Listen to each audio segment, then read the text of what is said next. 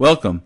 The goal of this module is to guide you through how to configure a LAN profile to define Ethernet port settings on Aerohive routers for employee use at branch sites.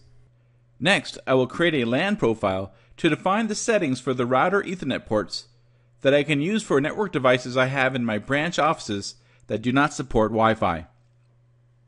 Next to router LAN ports, I will click Choose. All I have defined right now is a Quick Start LAN profile. I will create a new one by clicking New.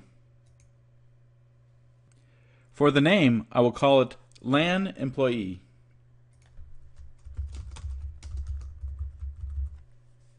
I will then highlight the first two ports, which I will use on the router for employee access.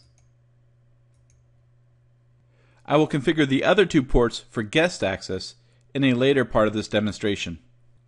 I can secure the ports with 802.1x, which is what I recommend for IP phones or corporate computers, or use an authenticated captive web portal as well. For 802.1x or an authenticated captive web portal, you will most likely need to define the router as a radius server or access the radius server at your corporate headquarters through a VPN. Because a VPN is not configured at this time, I will leave the ports open and click Save.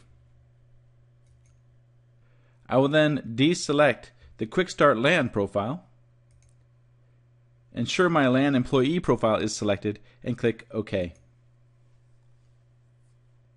Here you can see the 4 ports on an Aerohive router, and that the LAN employee profile is assigned to the first 2 ports that are highlighted in blue. The word Open specifies that 802.1x is not being used. Now I can assign a user profile to the LAN ports by clicking Add Remove.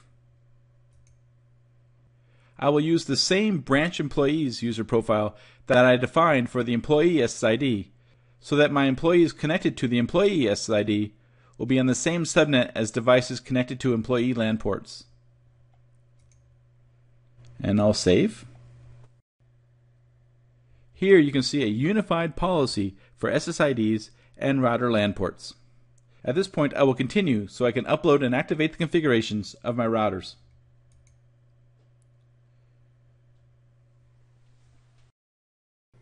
Thank you for taking the time to watch this video. You can now proceed to the next video in the Getting Started series.